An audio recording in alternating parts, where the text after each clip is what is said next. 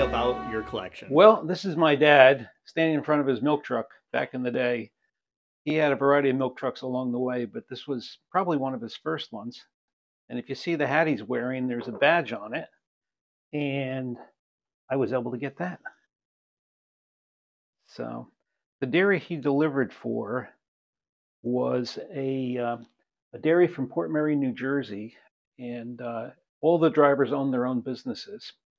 And the milk that he delivered, he picked up from a depot in Clifton on Broad Street, the corner of Route 46 and Broad Street. And the building still exists. I think it's a body shop now. But in any case, I started collecting bottles because when I married my wife, she was an antiquer.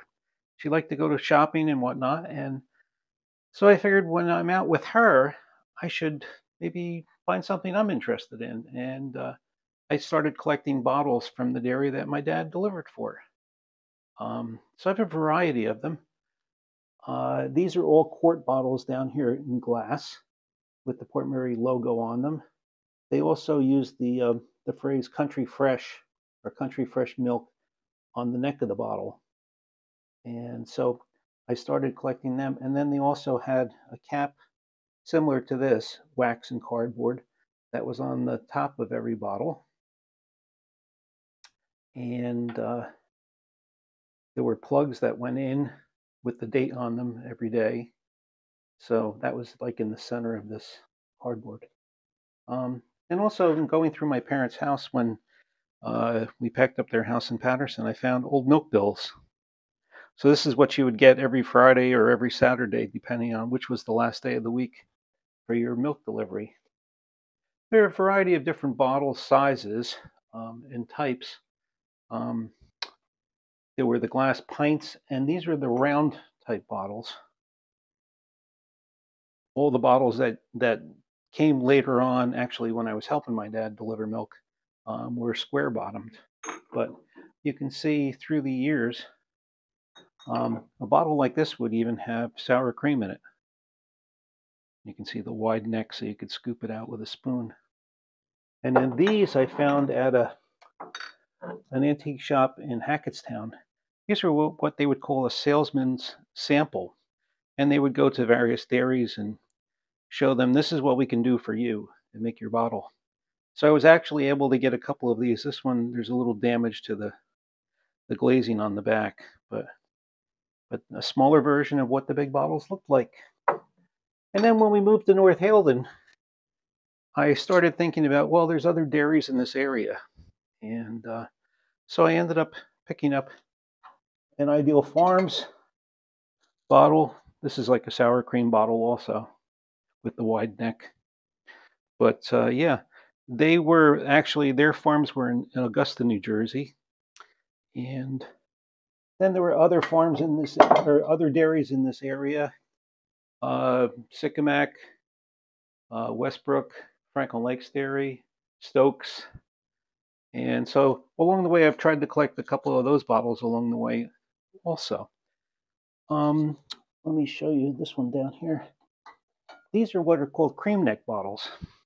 Back in the day, before milk was homogenized, they would take the milk and then they put the cream on top. And the cream, of course, would always rise to the top. And so the idea was that you could get the cream and then the rest of the milk was like whatever. But most people would just shake it up and mix it together or put the cream in their coffee. This one also is unique because it has what they call a baby head in the cream. And so I don't know if you can see that in the glass, but it's a raised glass of a little baby's face on there. So and I guess you want to see what I looked like when I was delivering milk with my dad. There's a picture of me. Probably, I'm going to say 12 or 13 years old. And the carrier I'm carrying with the milk bottles in it, very similar to what's on the floor over there. And there's another one over here. And let me show you another unique bottle. Once upon a time, it was thought that milk would stay better if it was in a brown bottle. to keep the sun from getting to it. This is actually from a dairy in Vermont that we got on vacation one year when we were up at Cape Cod. But I found it interesting to have a couple of these in my collection too. It says, in order to protect the fine flavor and vitamin contents of our milk products, we're packaging this in a sunproof container just for you. Good piece of advertising there. And then we also have some what they call go-withs that go with. And I was able to find this. As your milkman, you would bring a plastic cap to put on your bottle. I can show you what I would fit on there. And that once you've opened your bottle, then you could keep it fresh. So I have for Port Mary, I also have a couple, I think, from Ideal Farms and one from Stokes, I think. But it's been a fun little hobby. And then I've connected with a couple other people who do it in this area also, and found bottles for them, and they found bottles for me. And I'm also a member of the National Milk Bottle Collectors Association. So we exchange stories and things like that. But it's a fun hobby to have, and I'm proud of my collection, as you can see.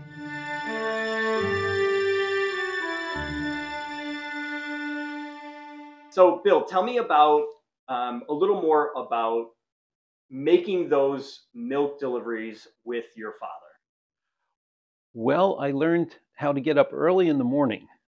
My dad used to get up around 4 o'clock to go pick up his milk in Clifton at 5 o'clock. And then he had two different distinct routes. One was basically Patterson, Clifton, South Patterson, that area. And the other one was Patterson in the north side and Prospect Park and Hawthorne and a little piece of Glen Rock. Those, they would alternate. One would be a Monday, Wednesday, Friday route. One would be a Tuesday, Thursday, Saturday route. And I got to know Patterson pretty much like the back of my hand, all the different neighborhoods and whatnot. Probably places I wouldn't want to venture to now, but it was kind of fun. It really was. And you'd deliver milk, and people would have the bottles out in their milk box on the back porch, and you'd put the fresh milk in and go on to the next place. Okay. So you had said that you shared about the bottles themselves, but tell me about the significance behind the bottles. Why bottles? Why did you choose that? You said some about, I know it's connected with your father, but say a little bit more about why that matters to you.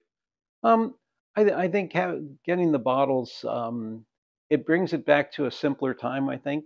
Um, I, Before there were milk stores on the corner, it kind of reminds of family and of community. People would you'd bring milk, and you'd wash the bottles and put them back out. It was we were reusing and recycling before we even knew what we were doing.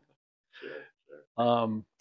But a few interesting stories along the way. There was a day when I was delivering milk with my dad, and we were I was around the back of the house, and all of a sudden I heard a German Shepherd coming up and showing teeth and barking loudly. And I thought, this is not going to be good.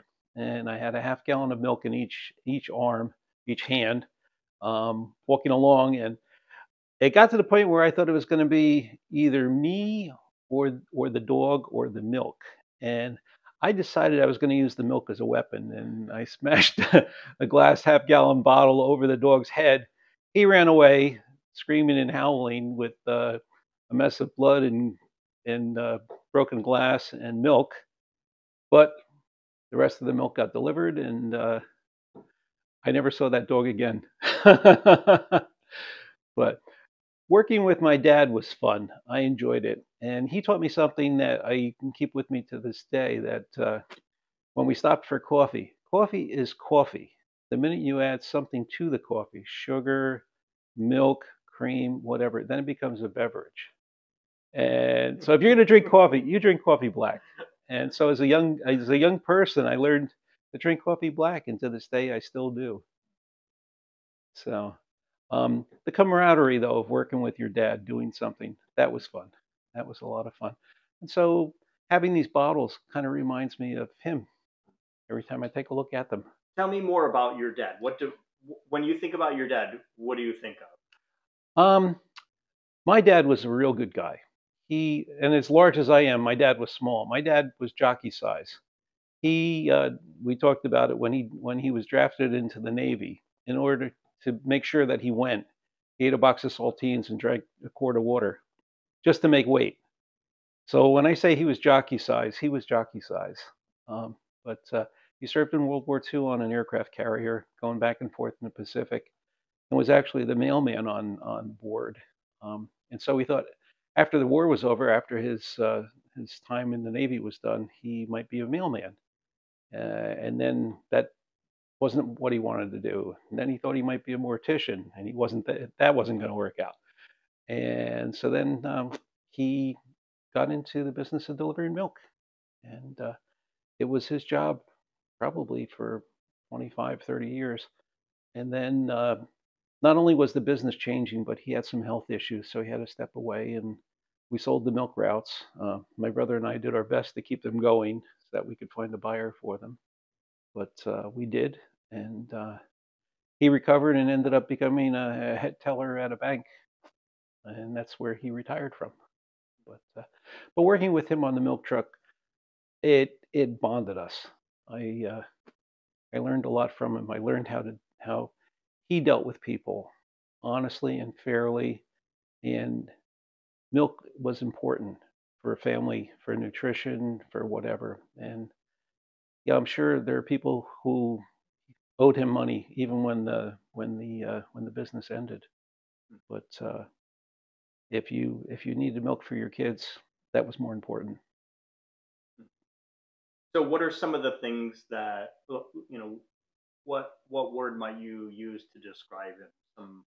Some characteristics about your dad. I think my dad was, first of all, he was a Christian, and that influenced me heavily too. Okay, and I think he was compassionate. That he loved people. He loved what he was doing. He taught me how to whistle, and because he whistled, I whistle. And we, my brother and my sister and I, and we grew up in a loving home. And I I see him smiling all the time.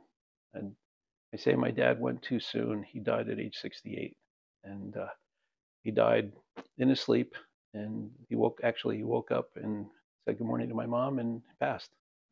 And yet I found out that years later from the doctor after his death that he had been living on borrowed time for a long time because he had myocarditis. So he had an irregular heartbeat. It was like a clock with a pendulum out of time.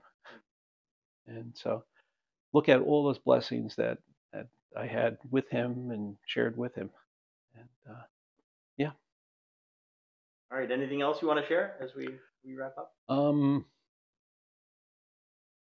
I guess yeah, um, he taught me how to treat people fairly, and I think that's something I try to do too, and to this day, and try to say positive things, try to do positive things, and keep a smile on my face, no matter what the circumstance.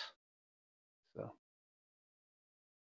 Good. Well, thank you very much. Appreciate the time. oh, my pleasure, my pleasure.